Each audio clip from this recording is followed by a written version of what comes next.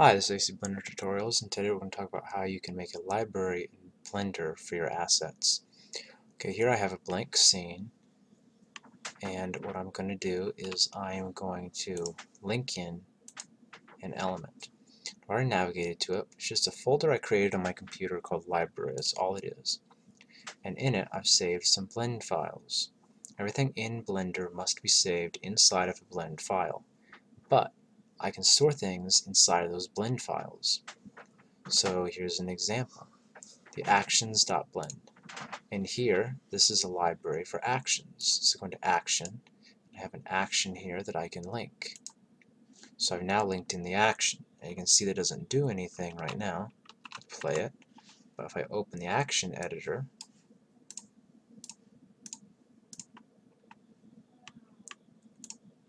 it's here. It's linked in, and I can select it. Now what I'm going to do is I'm going to click the cube. I'm going to apply the action to the cube. And when I play the animation, the cube follows the action. This could be a character walk cycle. It could be a character saying a certain phrase for a facial rig, or anything. It's an action. I can use this for other things as well. I can link in other things such as lights. Here I created a lights.blend file, and in here I set up a group for turntable lights. It's just a rough example, but you can see how it works. I link it in, and now I have a light set up that's already predetermined and loaded in a library. Now I can't edit, this is the original light, I can't edit them or anything. Can't change the properties. They're linked in. I'll get to more on that later. And so anything that's inside of another blend file you can pull in. So for a library, it's just a matter of putting them in the right place. Here's another example. In this pose lib, I have a group called rig. And this is just a very basic armature. And now in this case of an armature, I will want to manipulate it. So what I have to do is create a proxy.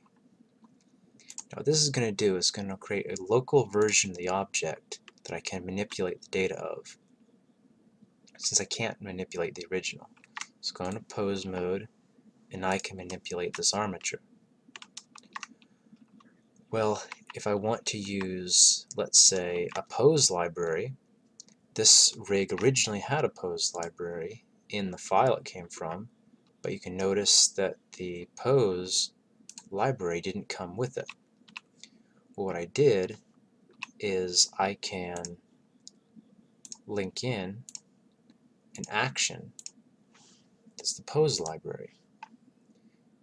Now I can go to the armature and I can set that linked in action for my pose library.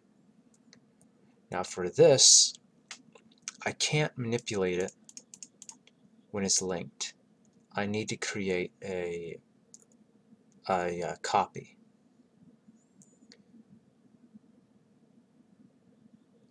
So I can make it local, copy it. I have to hit this. Now I can edit it, but it's a local version, so any changes making the original won't be affected. So I can apply a pose, select the whole armature. So I'm going to affect my pose, change to another pose, and it works.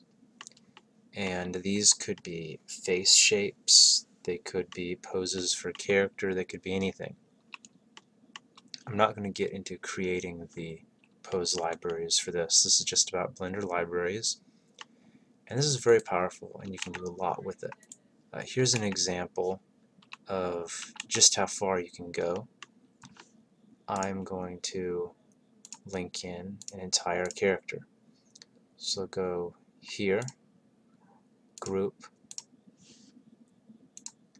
and link it in. And this is the character I made. And there we go. It's a full character. And it's the same story. I just create a proxy of the armature. And now I can manipulate the armature.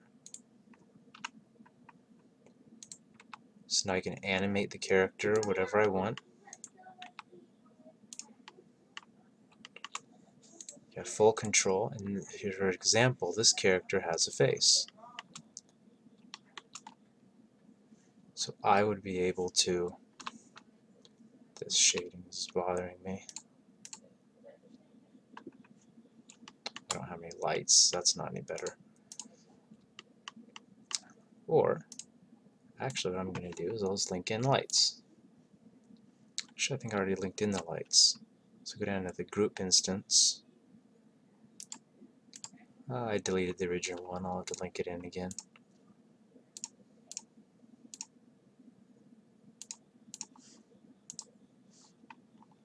Okay, so now I have some lights.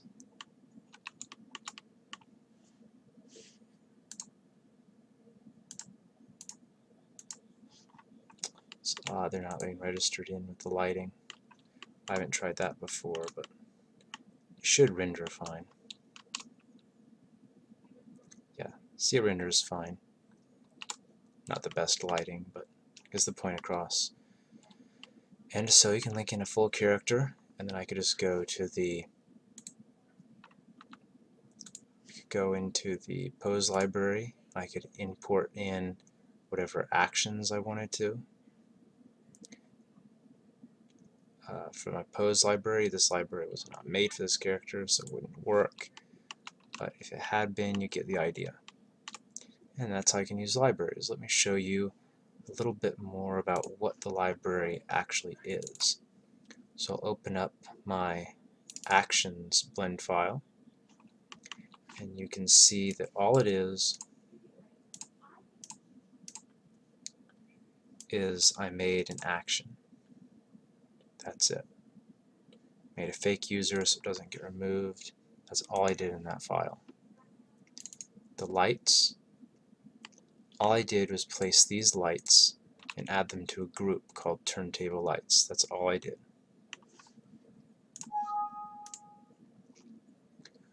Now here's another one I didn't show. Let me show that one real quick. I'll add a cube, and I will link in materials, and I will choose material, super texture. Now if I go to put a material on this person, these are all light materials from the Minecraft character, but you can see the super texture right here. I can select the material. And because these are linked, as I upgrade the source files, these will change as well. Of course, this also means that we messed up if I move my source files.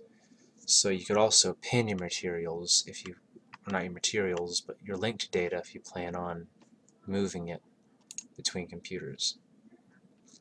For the external data, right here, you can pack all of it into the blend file, and then you can send it to someone else without any problems.